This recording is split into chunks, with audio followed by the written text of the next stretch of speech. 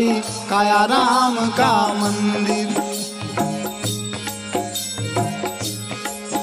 अरे इना मंदिर की शोभा प्यारी, इना मंदिर की शोभा प्यारी, शोभा जब है सुंदर साधु भाई तन राम का मंदिर।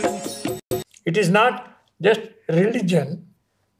Don't push them aside as religion. It is the desire to maintain the highest form of civilization.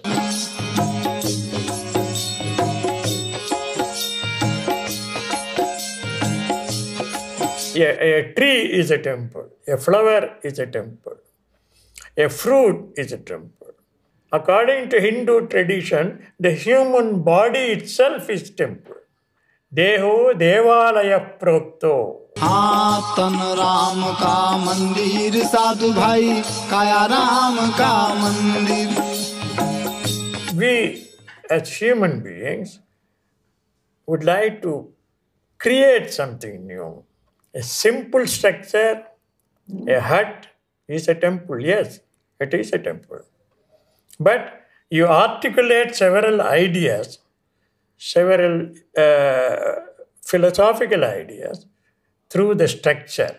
And where these are done according to prescribed texts, which are called Vastu, this prescribed textual construction makes it a classical temple.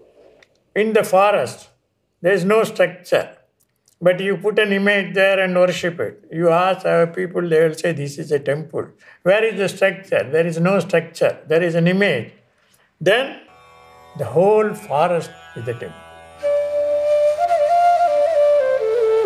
According to yoga, certain points in the human body are more energetic and purer. Yoga also regards certain places on earth as more energetic and pure. These splendid places of divine presence are called kshetra or tirtha. The Mahabharata has described hundreds of such places as tirthas. People have been going on pilgrimage to these tirthas from time immemorial. The position of these tirthas created a sacred map of India, which is deeply imprinted in the minds of Hindus. Therefore, they long for an undivided India. But they also know that the real tirtha is the mind. That mind, which is a pool of patience filled with the crystal clear water of truth, is a tirtha. A person who practices non-possession and has risen above the duality of life is also a tirtha. Indians with their holistic worldview perceive the inner and outer world as deeply connected. When a man manifests divine inner experience into the world by means of Natyashastra, then the structure that is created is a temple. A temple is a creative communication of the inner experiences into the outer world. The word temple became popular much later.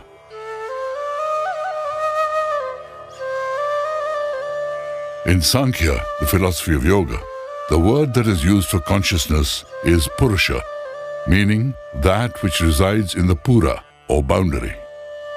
Consciousness resides in Pura.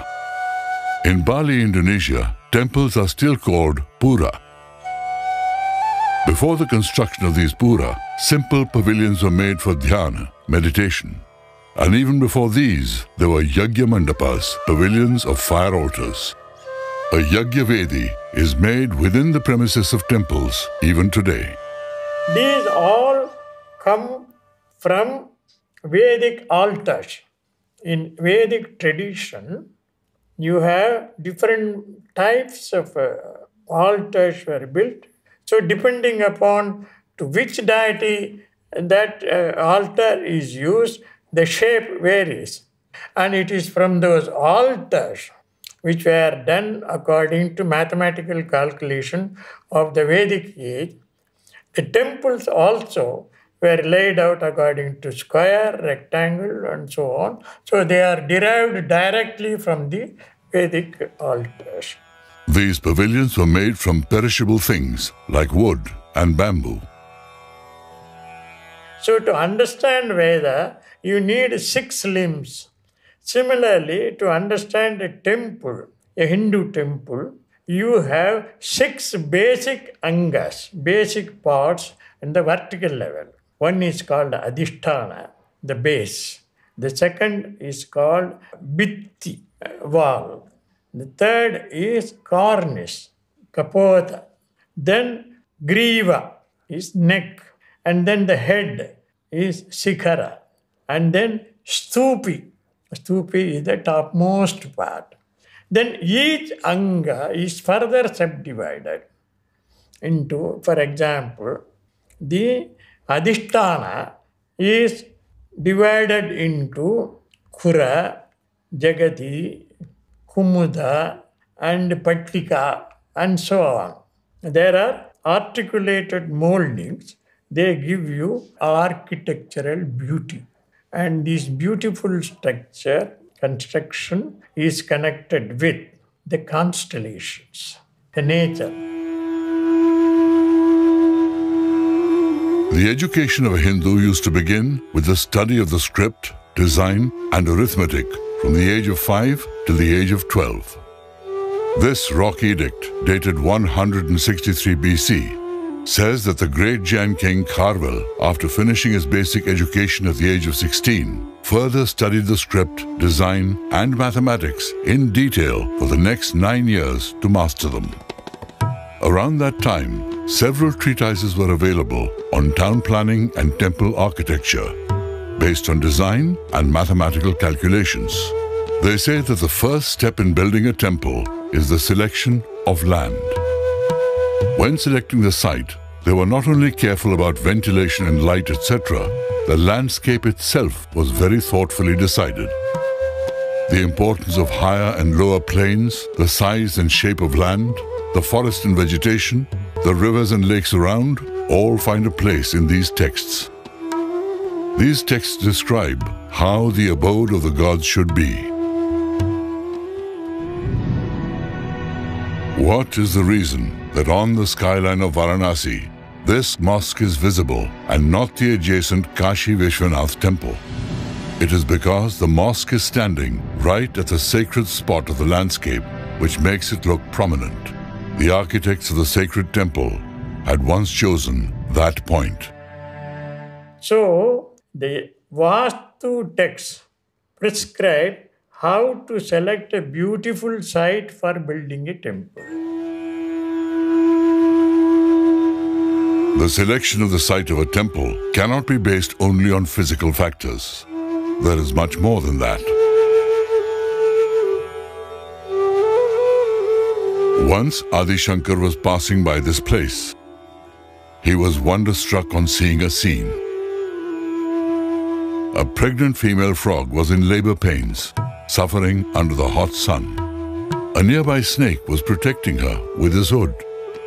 The Acharya immediately decided to build a temple there. At the site of a temple, the life-giving energy should always be greater than the life-destroying energy. It is through temples that the life-giving energy flows into society.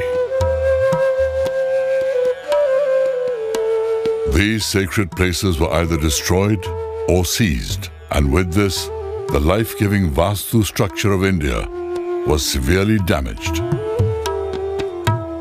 The whole cosmos into it, level the ground and draw a sort of grid on it. Generally, according to Indian tradition, 8 into 8 is 64 squares, or 9 into 9, 81 squares. And in the center of it, we invoke the presence of God in the sanctum. Around it, we distribute all the nature's power symbolically. There need not be any figure, but the space itself is invoked as the cosmic powers.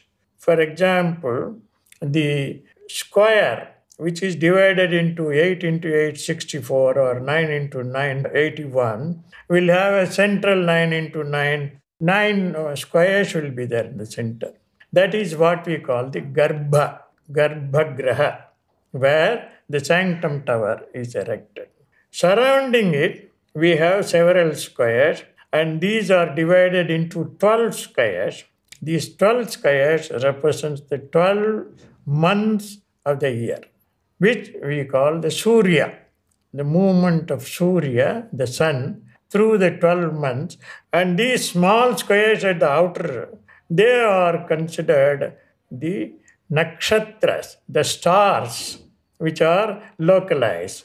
And then you have also got the constellations, grahas. So, nakshatra, graha, tara, mandala. Brahma created the cosmos. Brahma dwells within this cosmos. In Sanskrit, dwelling means vas.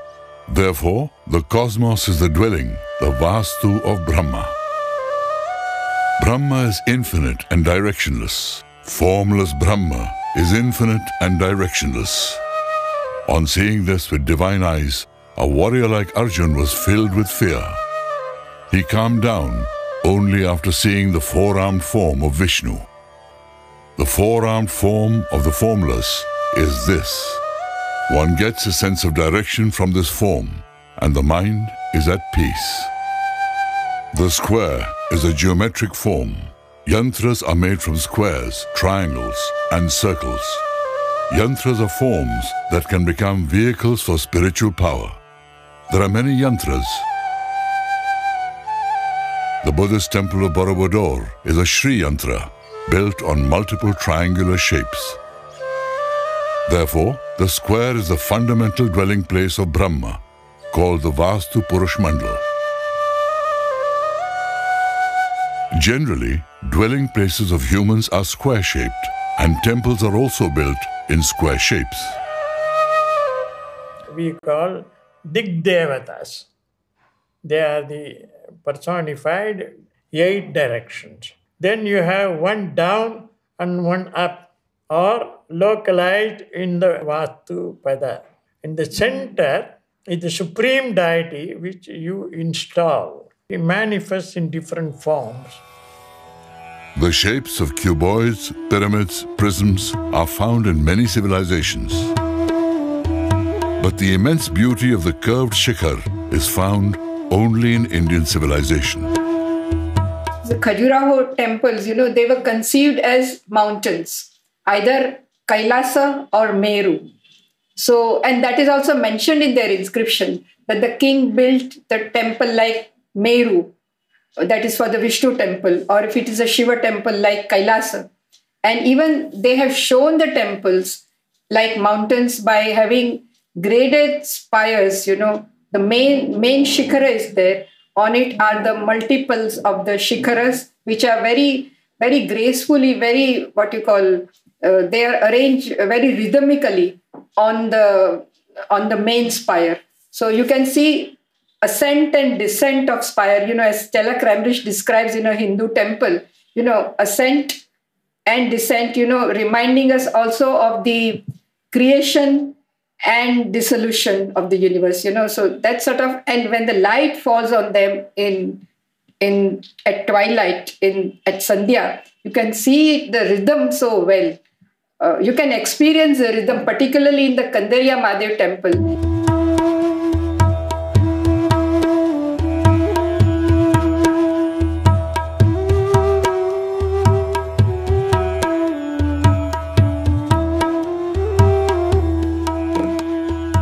Indian architects blended geometrical shapes with nature to create an amazing rasa of beauty. An awestruck person wonders, are these the 5 shikharas of the Sumeru mountains, or the closed buds of the lotus?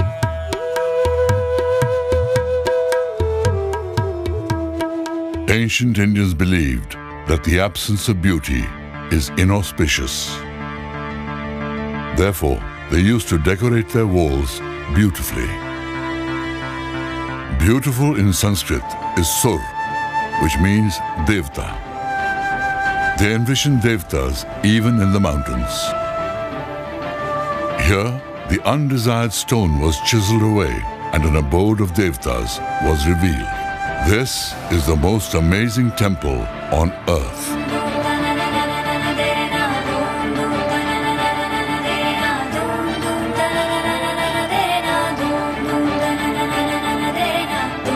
The court historians of the Islamic invaders who destroyed it wrote that the attack on this temple was an attack on beauty itself.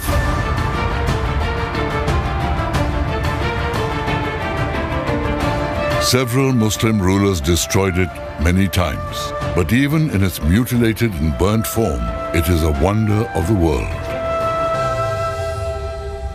Painted with flower, vegetable and gold colors, how magnificent it must have looked in its original grandeur. An inscription says that when the Devatas saw it from their celestial vehicles, Viman, they were awestruck by its splendor and beauty. They said, it cannot be merely an artistic creation. It is self-manifestation, a Swayambhu. In fact, Swayambhu is Brahma. We find its indication in the temple. Indication here means linga. Smoke is the indication or the linga of fire. The way smoke is the linga of fire, the same way the cosmos is the linga of Brahma. There are three realities of the cosmos. There is a beginning and there is a dissolution of the cosmos. In between, there is a state of preservation. The geometrical form through which these three realities are understood is called the linga. This cuboid represents the creator, Brahma. Emerging from the top of this cuboid is a cylindrical form. This is the preserver, Vishnu. His creative presence in the cosmos is understood in the 8, 16, 32 and 64 facets of color, the arts. But in the end, this beautiful world dissolves into formlessness. The last end part represents Mahakal, the end of time. Through continuous abhishekam with water, we try to slow down the process of destruction. O Shambho, let there be no untimely death. Creation, preservation, and dissolution. These three forces could not have created the world if there was no Shakti, the power to hold them together. She is the yoni, womb of the world. There are some references in the Puranas where linga and yoni are associated with the procreative parts of the human body.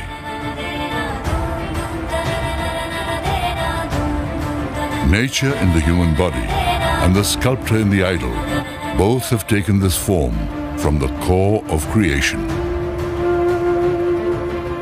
There is no darkness of animalistic lust in the primordial core. The conscious energy there is radiantly luminous. The Linga Purana says that Linga is Jyoti, Param Jyoti. The body is a mini cosmos. The Mooladhara of the cosmos is described in the form of Jyotirlinga, and the same is described for our Mooladhara. Here, the primordial energy lies in the form of Kundalini. The upward movement of this energy is blissfully celebrated by the yogis, and householders celebrate it in procreation.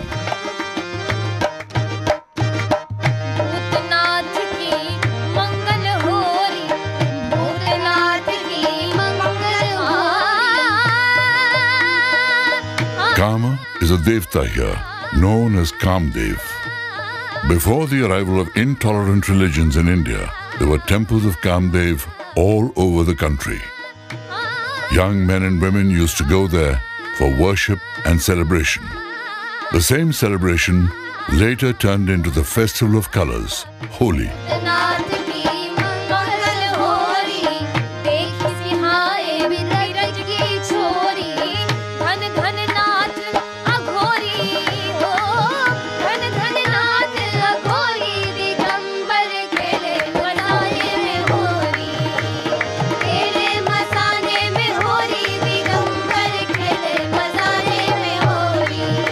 At the onset of spring, nature and humans celebrate with colors together.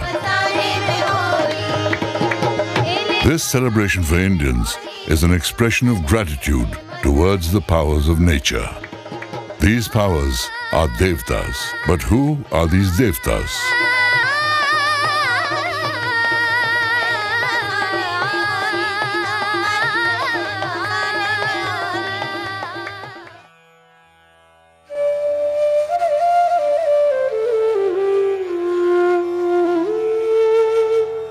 Amarkosh, one of the oldest dictionaries of Sanskrit, gives many synonyms for Devta. The first two are Amar, the immortal, and Nirjhar, that which does not decay. Devatas are different forms of our consciousness. Consciousness is immortal, therefore Devatas are immortal. And consciousness never decays, therefore Devatas never get old. Now you know why Devatas are always shown as youthful. In Sanskrit, the origin of words is very logical and scientific. Rishis composed a treatise called Nirukta to explain the origin of Vedic words. Rishi Yask in his Nirukta explains the origin of the word Deva as Devodanadva, Tyonadva, Deepnadva, meaning the nourishing powers are Devatas, self-illuminating powers are Devatas, and energy-giving sources are Devatas. According to the Mahabharata, the characteristic of the Devta is light. Devatas illuminate our intellect, emotions, and senses with knowledge. That is why they are experienced indirectly. We cannot see Devatas, but they are always watching us closely. The Veda says there are 33 types of Devatas. This human body is not ours alone, but a dwelling place of many Devatas. The earth is the Devta of our body. The sun is the Devta of eyes. The moon of our emotions. Fire is the Devta of digestion, and so on. Veda says that the relation between humans and Devatas is that of equals. Both nurture each other. The divine powers of nature nourish human beings, and in turn, humans make offerings with reverence. This is known as yajna. But for both, only physical nourishment is not enough. Tapa, penance, and dhyana, meditation, also nurture them mutually. When the Buddha and Mahavir did tapas, Devatas showered flowers on them. It is said that when Devatas are pleased with the good deeds of humans, they shower flowers on earth. Humans and Devatas nurture their emotional well-being through kalas and vidyas, arts and knowledge.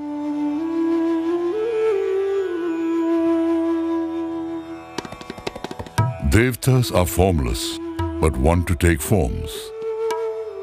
So they appear in the minds of artists and take form in stones through their hands. In India, there was never a time in history when the idols of Devatas were not worshipped. Idol worship is one of the longest continuities of India. In spite of the Gyan of the Upanishads and meditation of the Shramans, Hindus have always worshipped Devatas in nature and in stone.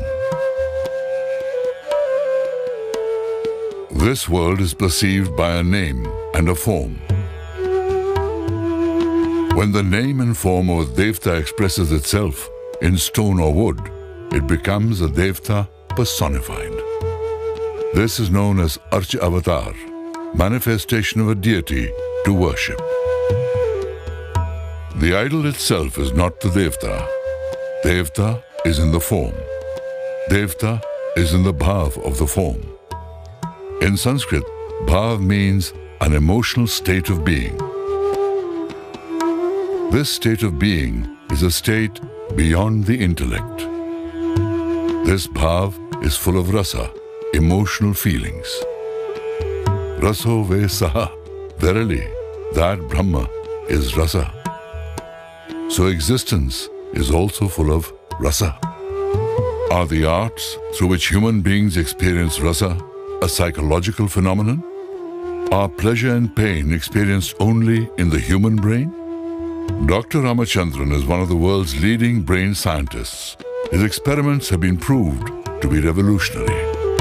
Until about 50 years ago, 30 years ago, or even 20 years ago, the standard model of brain function was that there are highly specialized modules. So there's a serial, hierarchical, modular, bucket brigade organization of brain. Partially true. It's a good working hypothesis when they began this research. The work of many of my colleagues and some of my work shows the opposite. That each of these modules, far from being completely hardwired, there's a basic scaffolding that's laid down by genes. Shows a tremendous malleability. Mriganka Sood, for example, at MIT, who's one of my colleagues, he has shown very elegantly that in a very young ferret, visual area can be taken over by auditory input. Then it becomes auditory, the cortex. That the modules concerned with vision don't do just vision. They come and influence touch and proprioception. So vision eliminates pain. He studied the patients who had lost their limbs or had undergone amputation. He called the absent limb a phantom limb. Patients experience pain and feelings in their phantom limb. This is real, not just psychological. This is not some psychic mumbo-jumbo or some telepathy or anything like that. This process is evident in all our experiments. But by watching you poke with a needle affects my pain regions. And say, I'm almost tempted to say, ouch, and pull my hand away. Feel your pain, because neurons are fine. But I don't literally feel the pain. Otherwise, I'll go crazy. But because the skin here is intact and it's telling me, don't worry, empathize with this person. You know what it's like to experience that person's pain, but don't feel it because you're normal. Don't worry. But if I remove the skin, this is what we found, amputate, then I feel your pain. You poke you with a needle, I say, ow, I feel it. You don't merely say, I empathize with your pain. You literally feel it. But that veto signal is gone. Clinically, I can apply this because if I feel excruciating muscle aches and pain in the phantom, there's nothing I can do about it, traditionally. Now we've proved, if I just watch your arm being massaged, I feel the phantom massage in my phantom, eliminating the phantom pain. This shows the extent of interaction. So the brain modules are interacting with the skin, with each other, bottom up, top down, and with other brains, other human brains. And this is an extraordinarily dynamic system, very different from your average computational model of vision. This means that the consciousness of the limb exists even without its physical existence. Modern science knows very little about consciousness. Vedic rishis not only experienced consciousness in human beings, but also in plants and animals, and even in all inert matter. मुझे चेतना मनुष्य में दिखाई देती है, इतनी बात नहीं है. पशु पक्षी में दिखाई देती है, इतनी बात नहीं है. पेड़ पौधों में दिखाई देती है, इतनी बात भी नहीं है. मुझे वो चेतना पत्थर में भी दिखाई देती है. This world is but a play of the consciousness. Therefore, the Ved says that the 16 colors, forms of art of the Creator, is holding the cosmos.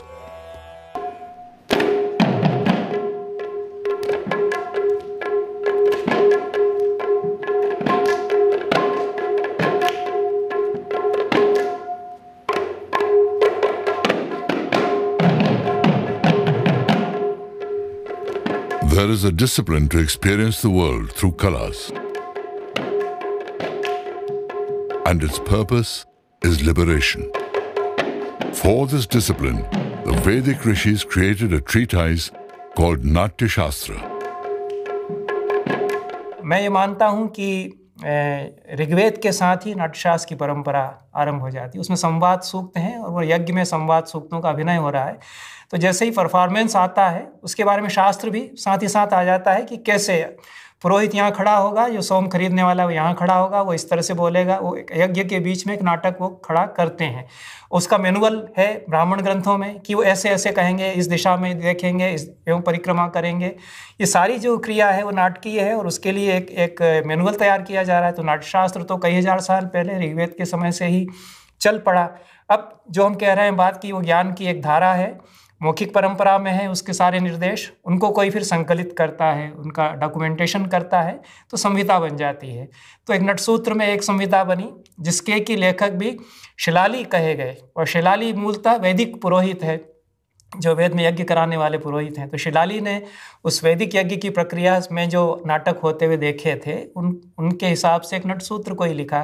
फिर कोई आदि भरत हैं, वृद्ध भरत हैं, फिर भरत मुनि आते हैं, और भी कई आचार्य हैं जो कि नाट्यशास्त्र उसकी परंपरा में उल्लिखित होते हैं।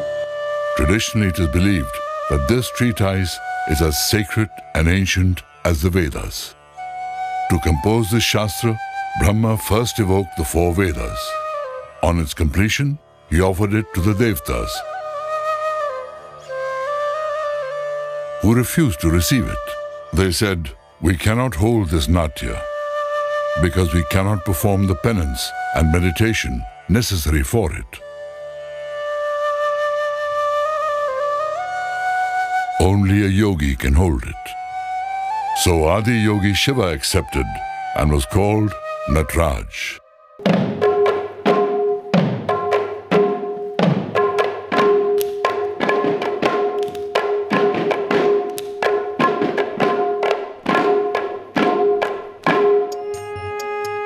Natyashastra, in a way, is a treatise of yoga. A yogi sees the drama of the world within himself. Shiva Sutra, a treatise of yoga, says, for a yogi, the actor who plays in the drama of the cosmos is his own self. The stage in this cosmic dance is nothing but the inner being, Antaratma. The spectator of this cosmic dance is one's own cognitive and sense organs. हाँ, नाट्य का प्रयोजन भरत मुनि ने जो बताया कि लोग जो संसार के सुखी और दुखी हैं, अपने अपने दुखों में डूबे हुए हैं, थके हारे हैं, जीवन के प्रपंचों से घबराए हुए हैं, उनको राहत देने के लिए ये एक 5वां वेद आविष्कृत किया जा रहा है। खासतौर से एक्टर्स के मैनुअल के रूप में नाट्यशास्त्र मूलतः लिखा गया। उनके लिए पूरा शास्त्र एक सर्वांगीण ग्रंथ है, जो हमारे एस्थेटिक्स का, संगीत का, अभिनय का, और भी जितनी कलाएं हो सकती हैं, नृत्य कला विशेष रूप से, और इतना बड़ा ग्रंथ, इतना विशालकाय व्यवस्थित ग्रंथ, जिसमें कि हमारा सारा चिंतन और सारी जो प्रायोगिक परंपरा है उसको लेकर के और एक साइंटिफिक डिस्कोर्स बनाया गया हो। अन्य किसी देश में इस तरह का कोई ग्रंथ इतना प्राचीन नहीं लिखा गया। A music composer must have the knowledge of poetry. A dancer must have the knowledge both of poetry and music. But an actor must know the rasas of poetry, music, and dance.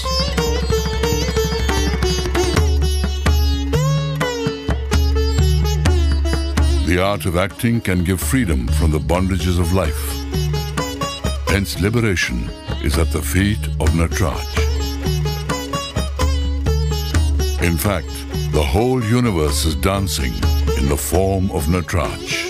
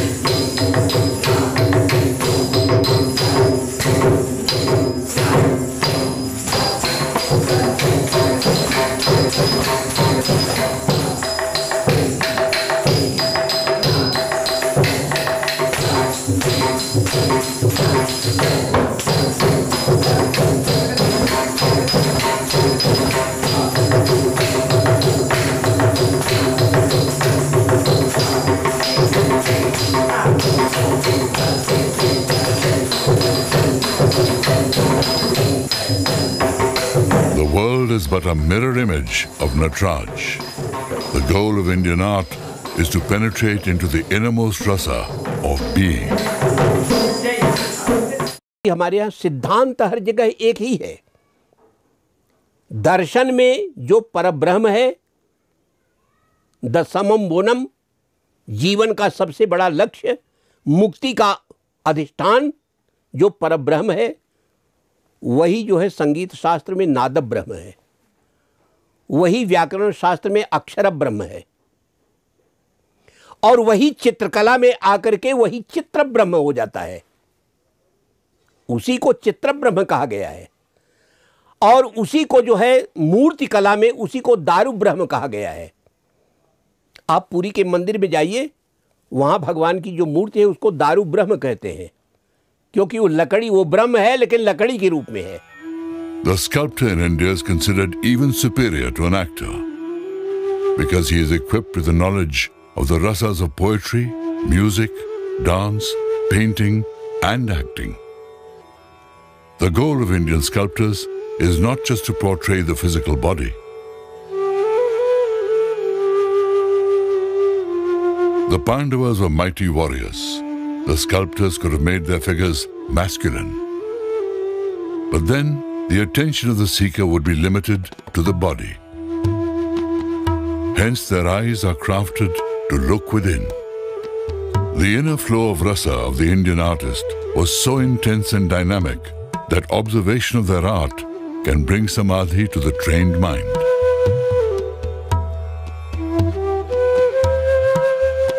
The artist would do mantra recitation, meditation, and practice austerity for months before asking the Devata, please come in my dream to reveal what form I should create. मूर्ति को जब समझाया है राजा भोज ने, तो कहा कि मूर्ति को मूर्ति कहते क्यों है, मूर्ति का लक्षण क्या है? स्वाकार लक्षण होती है मूर्ति, माने उस देवता का आकार ही उसका लक्षण है। पहले तो ये कहा कि मूर्ति की जरूरत क्या है, कि उपास्य जो होता है उसका जब तक आपके सामने नाम रूप नहीं होगा, आप उपासना करेंगे कैसे? उपासना हवा में तो होती नहीं है। जब आप किसी की पूजा करना चाहेंगे, अर्चना करना चाहेंगे, तो जो समर्च्य है उसका कोई रूप होना चाहिए आपके सामने। तो कहा फिर रूप कैसे बनाएंगे, क्योंकि रूप तो जो है नेत्रों का विषय है। जब आपने देखा ही नहीं भगवान को, तो भगवान का रूप कैसे बनाएंगे? जो आकार मेरे मन में बस जाएगा वही हमारा भगवान है। तो इसलिए 10 चित्रकारों से शंकर को बनवाइए तो 10 प्रकार के शंकर बनेंगे। लेकिन ये थोड़ो है कि उनकी पूजा करने से ज़्यादा पुण्य आपको मिल जाएगा और दूसरे महल्ले वाले से कम मिलेगा। इसलिए कि मूर्ति जो है स्वाकार लक्षण होती है। These are not merely idols. They are expressions of profound experiences of human evolution.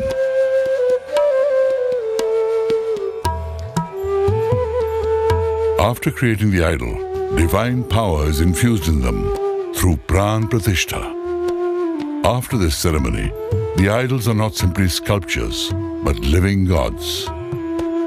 The deity is then worshipped with poetry, music, dance, and drama. This is the meaning of idol worship. Some creations of modern art look distorted. Dr. Ramachandran says these are not distortions, but reality overemphasized. Its purpose is to influence the brain in certain ways. This was also done by the ancient Indian artists. Well, I'll just say there are multiple areas. Vision is not, if you look at visual areas, it's not as though there's a picture. Optical image in the eye, retina, goes through the nerve, a screen there and it's displayed on the screen and you see it. That's not, people believe that, it's not true. What happens is you get various aspects of visual information, color, form, shape, motion, depth, analyzed by different areas. You get 30 areas specialized for different aspects of vision, 30 maps, complete maps, or partial maps of the visual world. They interact with each other and then create. It's a creative process. Vision involves an opinion on the state of affairs in the world, not a passive reaction to the input. And if it did not involve all these areas, you just had a screen and you play it on the screen, you see it, then there won't be any art. Because of all this processing, the artist can go in and more optimally stimulate these areas by changing the image, departing from realism. Here in this deity, the large expressing eyes have overshadowed all other body parts. Ancient yogis and tantrics knew the technique of creating a particular divine rasa by enhancing a particular form. Not a photograph, but an exaggerated version of, exaggerate certain key attributes of that. To evoke rasa. Go and activate different areas differentially, more optimally, more powerfully, producing multiple stages of activation, creating what I say, multiple meaning ahas. All happening on a compressed time scale, a matter of seconds. And then there's a final aha of complex of object recognition and enlightenment.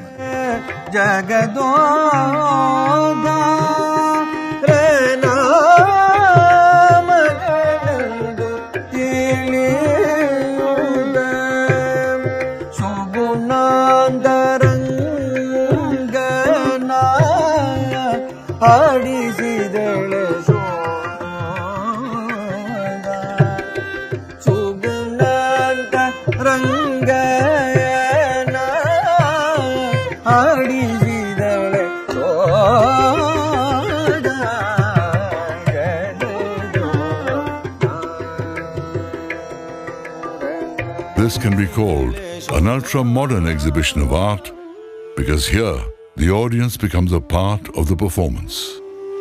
The performance at a temple has greater impact than in a gallery of modern art. The architecture of the temple is a model of cosmic architecture. This aspect is not present in the architecture of modern galleries of art.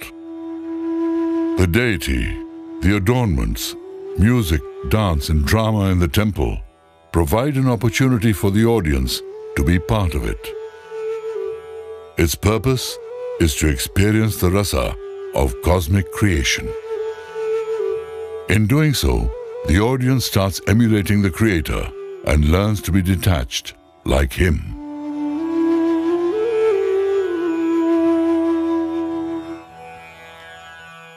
This Chola bronze Nataraja, which the English, colonial English, had no understanding whatsoever.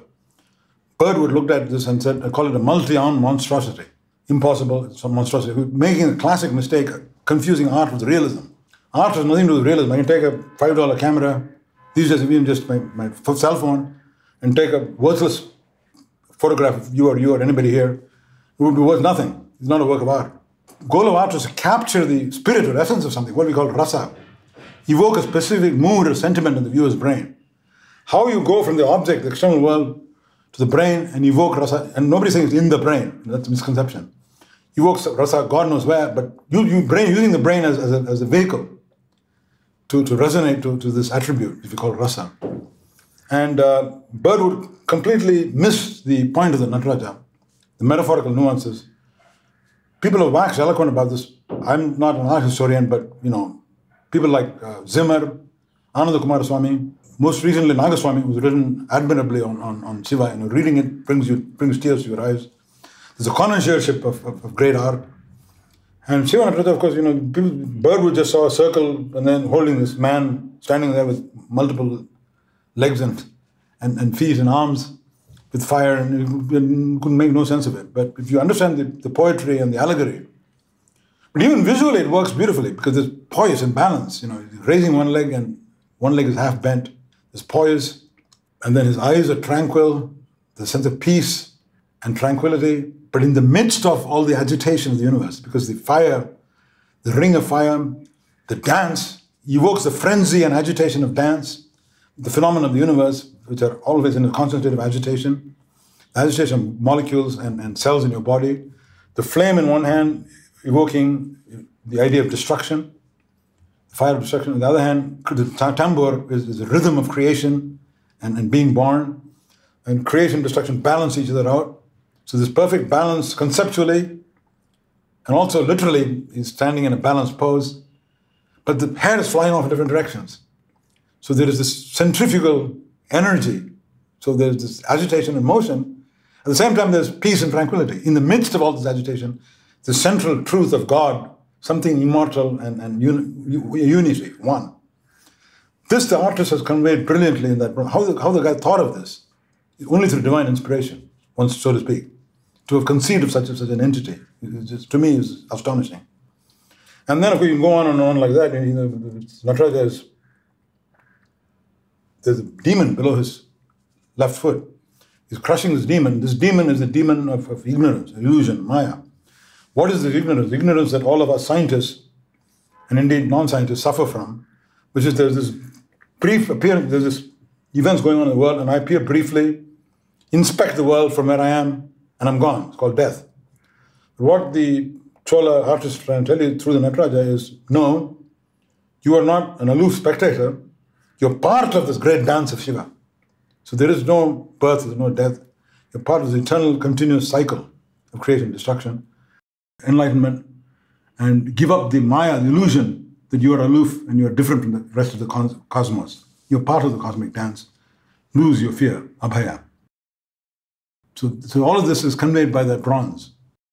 And this guy looks at it and it says, he's got multiple arms and legs. Equivalent would be if I had gone and looked to a museum in Europe and looked at angels in Renaissance painting and said this is a monstrosity, because human beings don't sprout wings. And in fact, I can tell you as a medical person that people sprouting an additional leg can happen. You see it in older teratology literature, anatomical literature. Human beings sprouting wings is an absurdity. Never happens. It can't happen. So that's more of a monstrosity, an angel, than right. But this irony is, of course, lost on these guys. So there's dozens of examples, and it's very important to realize this, that our culture has this rich, harmonious resonance between different aspects of culture, which is quite unique, I think.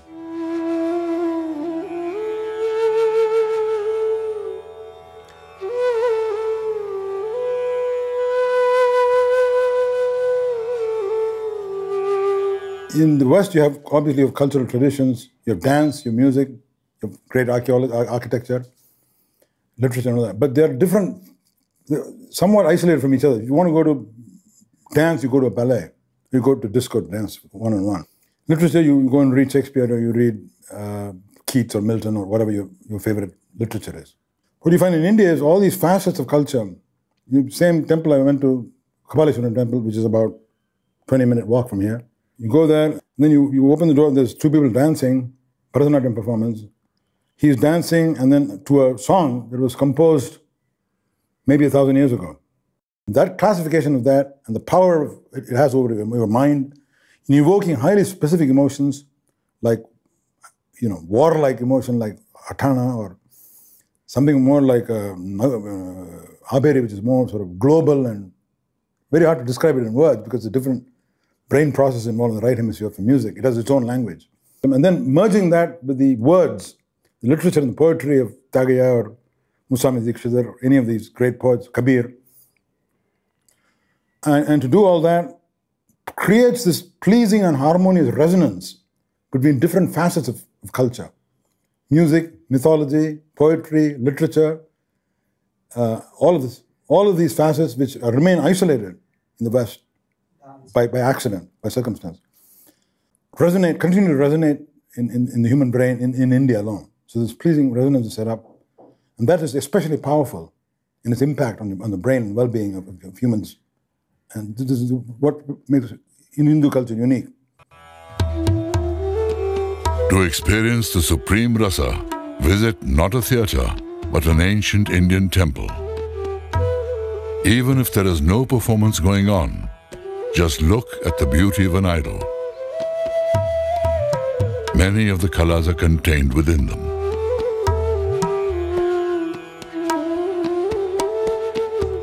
Temples are the confluence of all Indian arts, and the idols are that of the rasas.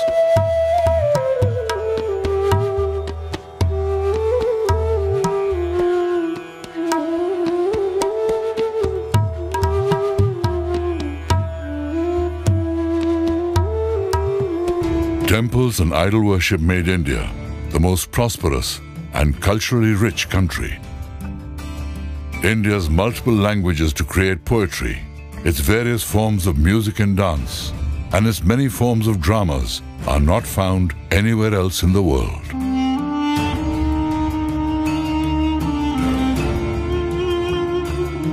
When many idols were mutilated and their abodes destroyed, the Natya Mandapas were desecrated, and Natyashastra was lost.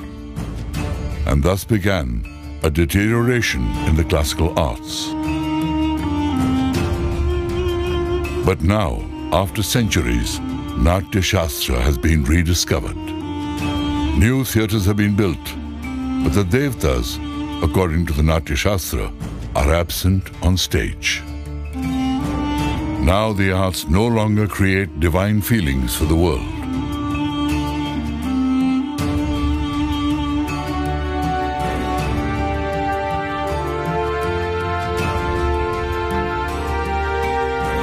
Some tribal cultures still have Devatas in their performances, but some tribals are being converted to other religions.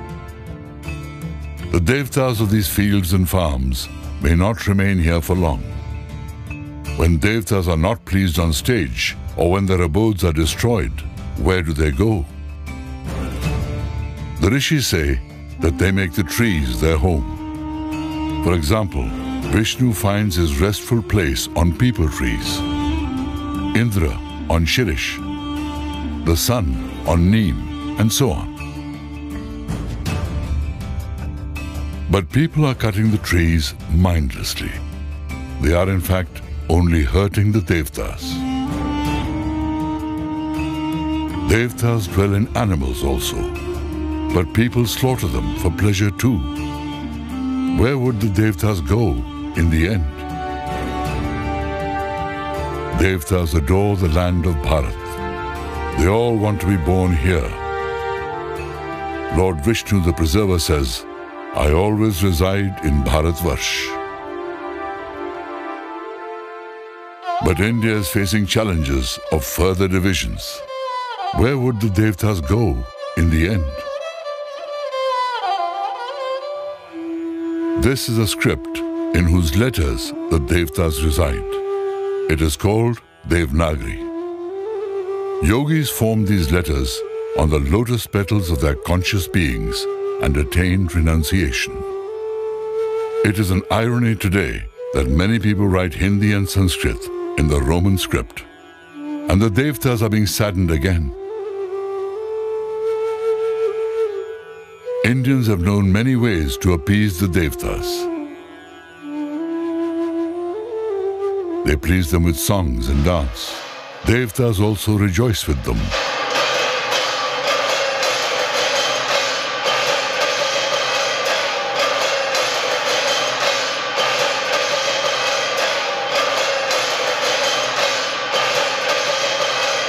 And the foremost Devata is a woman.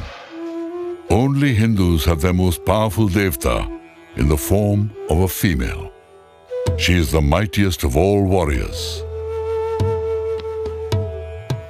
All the Devatas draw their power from her. Every woman is considered a part of her persona. Devatas like to reside where women live happily. Devatas are devotees of truth. They are different forms of the same truth. In India, there is unity in diversity. But where is the unity of India?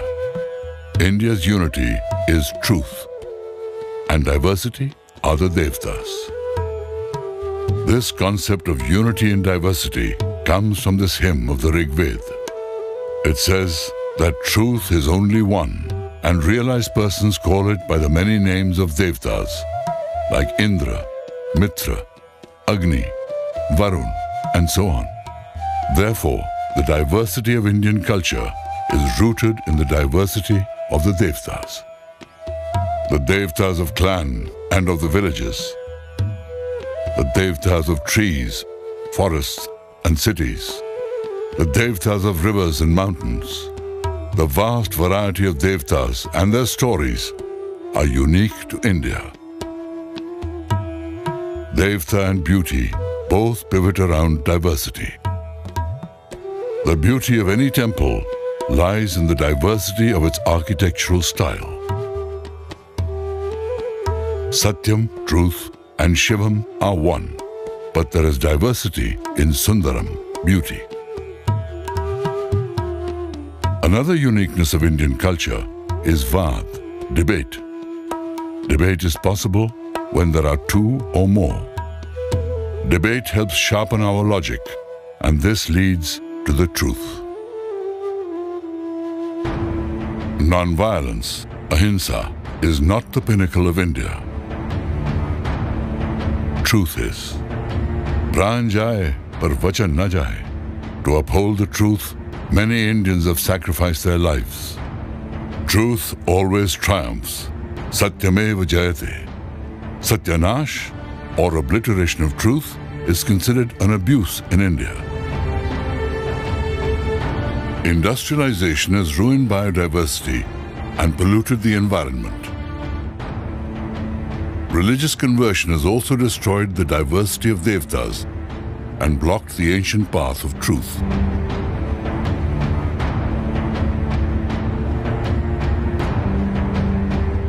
The moment it is believed that one God is truth, then existence gets divided. One God and the one who believes in God. The worldview of the oneness of existence gets fragmented. This fragmented worldview has become the basis of modern science and social sciences, where the world is only human-centric. But in Vedanta, the one all-pervading Brahma is realized through the concept of negation, Neti Neti. Mahavakya, the great declaration of the Upanishads, is not that Brahma is one, but I am Brahma, Aham Brahmasmi. The worshipper of the Devatas says, O Ishwar, you are not separate from me. Devatas do not exist independent of Brahma.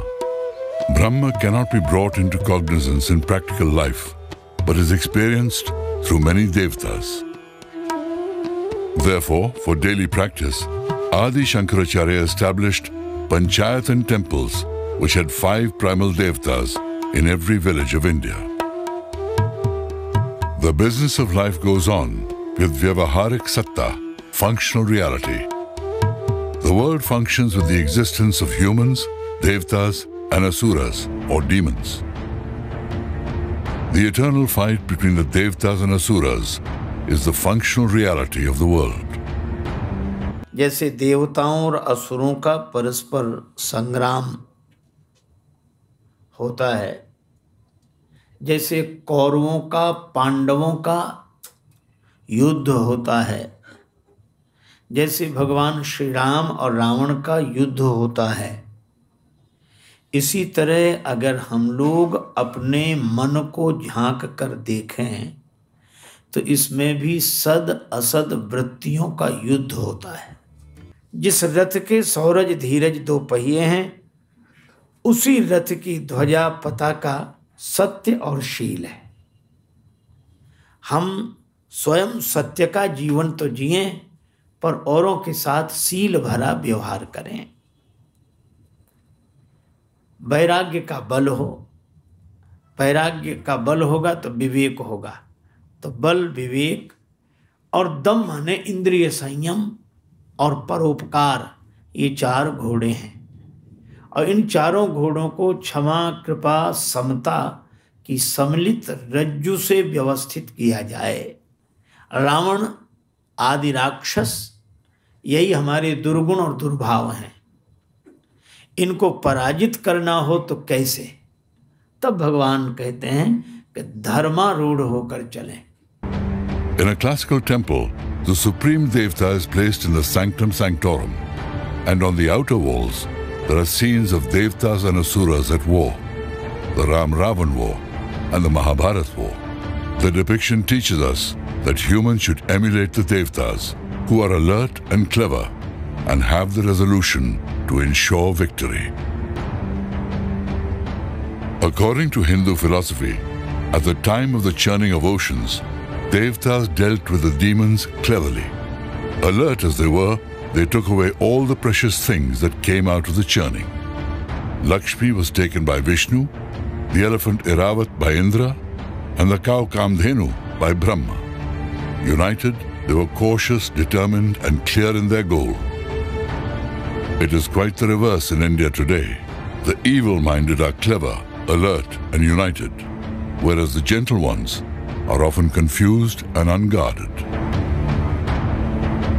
These idols are in Thailand. In India, the evil-minded have removed the inspiring sources of the righteous ones. The righteous people are divided in their thoughts. In Sanskrit, division is called vibhakt. The opposite of vibhakt is bhakt, united.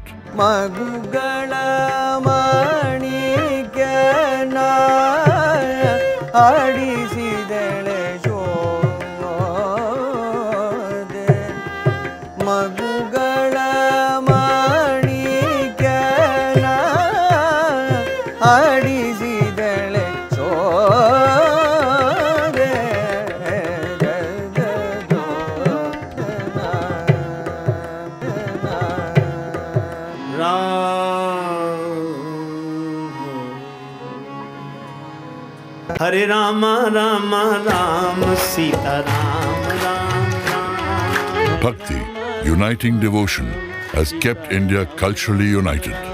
Bhakti originated from the Vedas and turned into a mass movement in Dravid land and later was spread across India.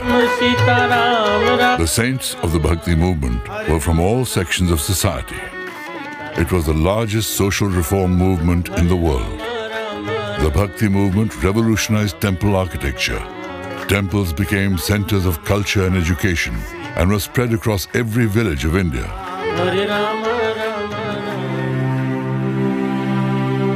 With local innovations in temples, India's cultural diversity reached its zenith. The panorama of cultural diversity and dharmic unity created by the temples would not have been possible through a king or a state. A temple became a Tirtha, and every Tirtha became the hub of temples. People from the north went on pilgrimage to the south, and from the south to the north, from east to west, and west to east. The idol of Hinglaj temple in Baluchistan was brought from Bengal. Many priests of the south are seen today at Kashi, Mathura, Nepal, and Badrinath. The Brahmins of Rameshwaram and Thanjavur temples came from the north. The prosperous temple culture extended to Borobudur in Java and Angkor Wat in Cambodia. This is the map of temple culture, and this can be called the expanse of Indian culture. The last wave of prosperity and urbanization in India came from temples. Temples had become the hub of economic and cultural activities. Some people say that we should first eradicate poverty and build hospitals instead of temples. Thousands of years of experience suggest that temples can help in eradicating poverty. During the period in which the temples were built, India was the most prosperous nation with 34% of the world's GDP. During the realm of temples, Indians were prosperous, healthy, and happy. There is no equivalent in the history of the world. Their technical knowledge was very advanced. This type of cutting and carving of granite is not possible without advanced machines. King Bhoj in his book, Samarangan Sutradhar, mentions the name of various machines. Humans built temples to please the Devatas, and Devatas fulfilled the emotional needs of humans. Temples became the laboratories of Natyashastra. Temples were instruments for introducing humans to their Rasaful existence. The realization of Satyam, Shivam, Sundaram, all at once, is possible at one place called Bharat.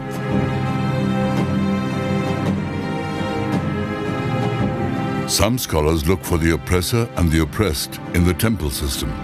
They neither understand the administration of temples nor the minds of their devotees. The politics and economics of any system are created by the minds of their people. These temples are not the abodes of a god in the sky seeking to punish non-believers. The deities are the forms of different powers of nature which are experienced by all humans. A single Devata does not possess all the powers. There is a division of power. Some have the power of intellect, others of strength, some of beauty. One provides Ayurveda, another rainwater, while others give light and energy.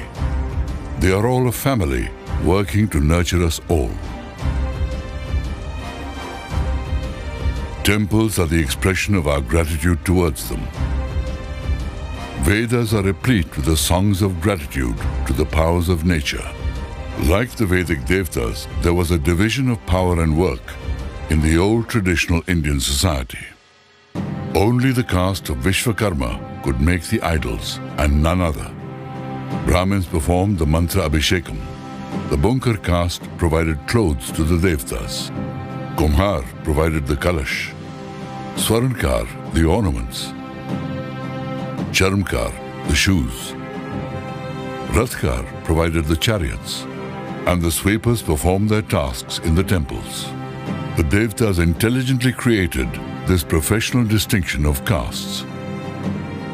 This well-organized distinction protected Indian society from abuses like slavery. There was a hierarchy in the caste system, but never an attitude of taking over the other's profession. Traditionally, castes complemented each other. Everyone had independent and well-protected sources of living. It was an ancient system that worked well in those times.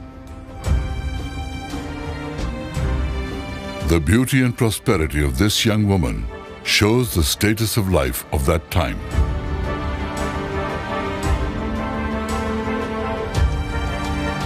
Such liberated and peaceful emotions are not visible today. The medieval invasions and the idea of man being born a sinner made the divine human mind sick. Humans are not born sinners. Every man and woman is a divine Devi and Devta. Devatas reside in humans, and humans reside in the cities of Devatas.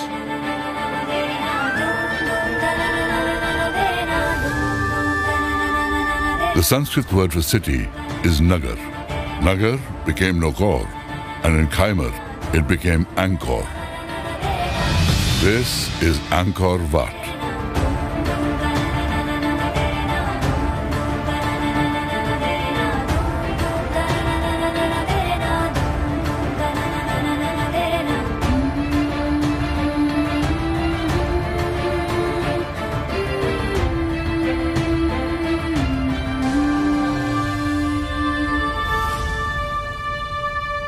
Wat means the ramparts of the temple complex. The first word used for a temple complex was Narayan Vatika Prakaram. Who is Narayan? Narayan is the one eternally resting on Nar, the fluid of creation. He pervades the infinite universe. What is infinite? That which cannot be comprehended by the intellect. Narayan sleeps on the infinite serpent power of the universe. The momentous appearance of Narayan caused panic in Arjun. And he said, "O Vishnu, O Prabhu Vishnu, who are you? O eternal Purusha, I neither see your beginning nor your end."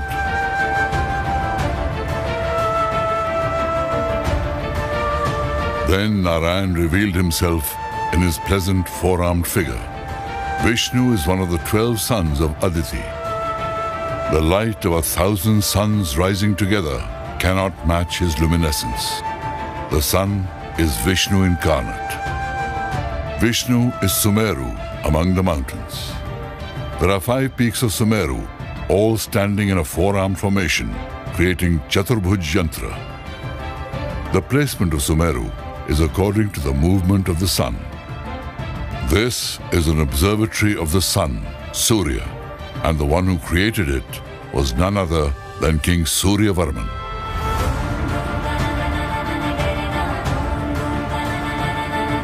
This is the ultimate manifestation of the Supreme, who is the preserver of the cosmos. Khmer kings built the city for the eternally restful Vishnu.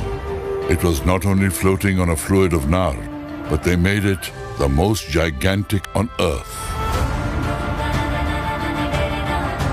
This is the biggest human creation of the divine on earth.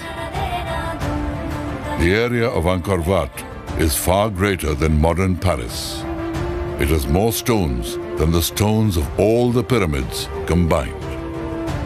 The stones of the pyramids were brought from half a kilometer, but for Angkor Wat, they were brought from as far as 40 kilometers away. The magnitude of Angkor cannot be perceived by the human eye. Perhaps a rare one's presence here for long may experience it in its completeness, or perhaps there is no one.